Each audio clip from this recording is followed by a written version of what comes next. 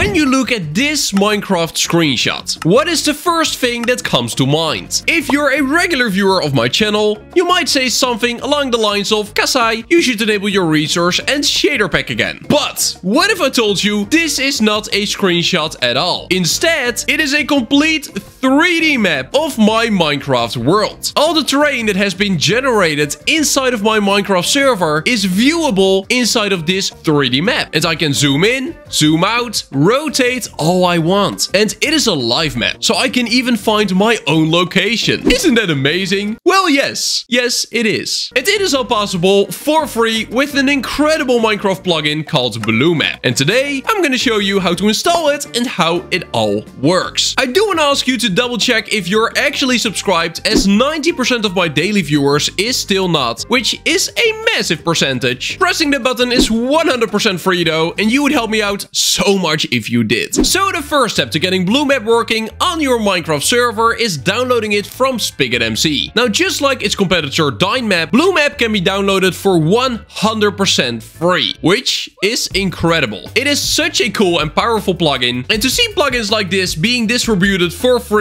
is just awesome. So what you want to do is simply click on download now, and after that you want to drag it into the plugins folder of your Minecraft server. Then give your server a quick little restart, and after a while you should see a message like this appear in your console. BlueMap is missing important resources. You must accept the required file download in order for BlueMap to work. Now, if you see this message too, don't you worry. We're gonna fix it all up. So what you want to do is go to your Minecraft server directory. Then you want to locate your plugins folder, and after that a new BlueMap folder should have appeared. Now, inside of the BlueMap folder, we want to look for a file called core.conf. In other words, core.config. Now, inside of this file, the only thing we want to change here is on line 12, we want to accept the download. After all, that is what the console was complaining about. So we're just gonna change this false to true, and after that, save the content. Now, after changing that setting, you want to exit out the file, and then we want to look for the file that's called webserver.config. And in there, we want to look for the port settings. So for me, it is on line 18.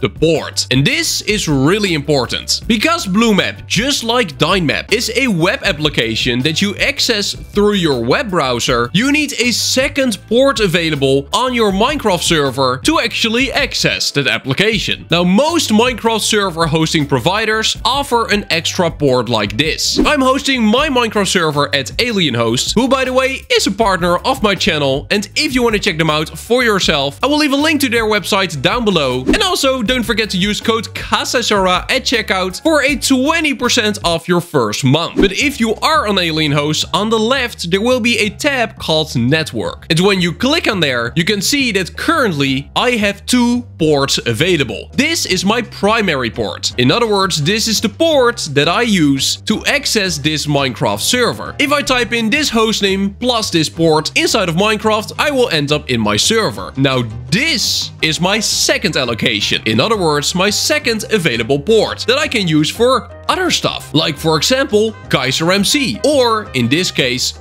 BlueMap. Now, you can just create a new allocation by literally clicking on create allocation, and you will get an additional one. The amount of allocations you have available of course depends on where you are hosting your Minecraft server and which plan you have, but overall most hosting providers should have an option like this. Now, this port number here, that one is really important because it is the port number that we're gonna need to access this web application. So I'm simply gonna copy it, then I'm going back to the web server .config file, and here where it says port, I'm gonna replace the 8100 with the allocation that I have available, which in my case is this one. Now we're simply gonna save content again, and after doing that, you once again want to give your server a quick little restart. Now, upon booting your server again, you should see something in the lines of this. BlueMap is loading textures, it is loading resources, it is loading the world, nether, and everything, and then eventually it should say web server started. And when that is what it says, you are good to go. So now to access your web application, you want to copy your Minecraft server IP or hostname. You can of course always ping a hostname if you just want to know the IP address, but in this case the hostname will do. So I'm gonna copy the hostname and I'm gonna paste it in my browser like this. Now of course we do still need to change out the port. So this is the port required for joining my Minecraft server, but this is the port that I just filled in to the web server config file. And when I now press enter, you can see, boom! We got a map and it's working perfectly. So this map is awesome. You can zoom in and zoom out all you want. I'm just doing this with my scroll wheel. But when I use my right mouse button, I can move around in 3D. So it is actually a 3D space. It is a complete 3D map that you can move around in, zoom out, do anything that you desire. And everything that's close to you is fully rendered. So ignoring the background there, everything here looks like regular Minecraft. This could just be a Minecraft screenshot, but it's not. Now, of course, you have many more options available here in the top left and the top right. So I can, for example, make it night or day. When I flick this switch, it will be nighttime. Also super impressive, you can even see which blocks are light sources. So this lava over here, you can see that it is actually emitting light, which you might be like, Kasai, of course you can see that. But this is a map.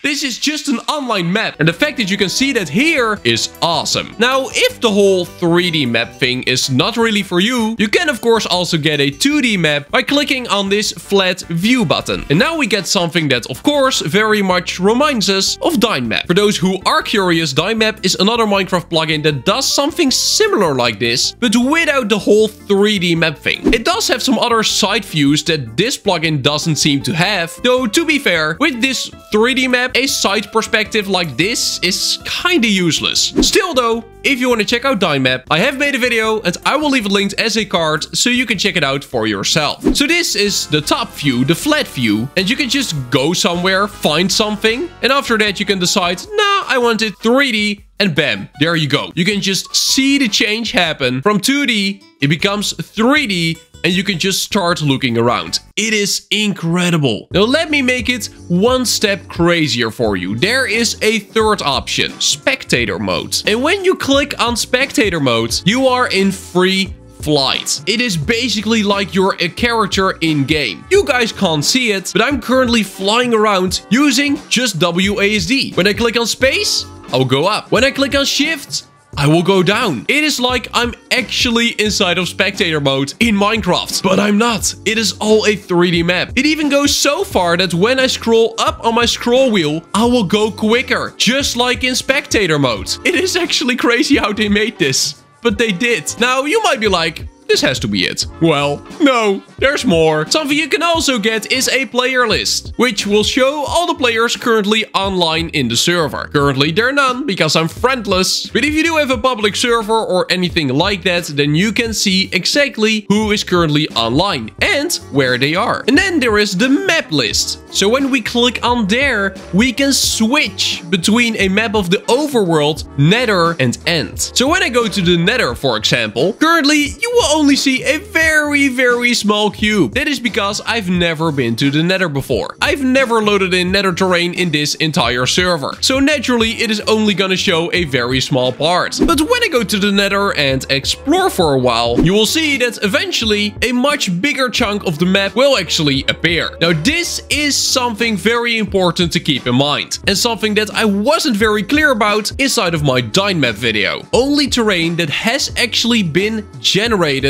can appear on this map. Now, when will terrain generate? Well, terrain will generate when you go there. So all the places I'm now in, that terrain has been generated. And when I fly to a place in the world where nobody has ever been, it will be generated right before I get there, so that it feels like a seamless experience for the player, but the server doesn't have to immediately generate the entire world, because big parts of the world you will probably never visit. You can also see that this terrain is being freshly actually generated by the lava that is flowing down from the ceiling. That means the source block of this lava, which is up there, has only just spawned in. In fact, it spawned in when I got there. That means that over time, your blue map will expand. And it will become bigger and bigger the more terrain people will actually discover on your server. Now, there is a little life hack, and it is called Chunky. Now, Chunky is a Minecraft plugin, and also a mod, by the way, that can pre-generate your Minecraft world. So what it essentially does is generate Minecraft world for you, even though no player has ever been there. Now, by doing that, you can make it so that a much bigger part of the world actually appears on your blue map. But you do have to keep something in mind. And that is, the more of your world has been generated, the bigger the file size of your world will be. Now, if you have close to infinite storage, you might not really care. But let's say you only have 50 gigabytes of storage available. Do you really want to spend half of that on pre-generating a big part of your world just so that people can see it on BlueMap? Because for the record, a lot of this terrain that you generate and a lot of the terrain that will appear on BlueMap, nobody is gonna ever discover. Like, Minecraft worlds are so immensely big, not every single block and not every single biome is actually gonna be touched. So do keep in mind that while Chunky is a great solution, it is a great life hack. If you want a certain area of your server to be fully generated, it also eats away your storage pretty quickly. Anyway, that is gonna be it for today. I want to thank you so much for watching. Do make sure to double check if you're actually subscribed to my channel, as such a big part of my daily viewers is still not. It is just a single click and you would help me out so much. Also, don't forget to join my Discord server. Link can be found down below. And thank you so much to my channel members for the incredible support. You guys are truly legends. I love you guys. You know that. And then I will see you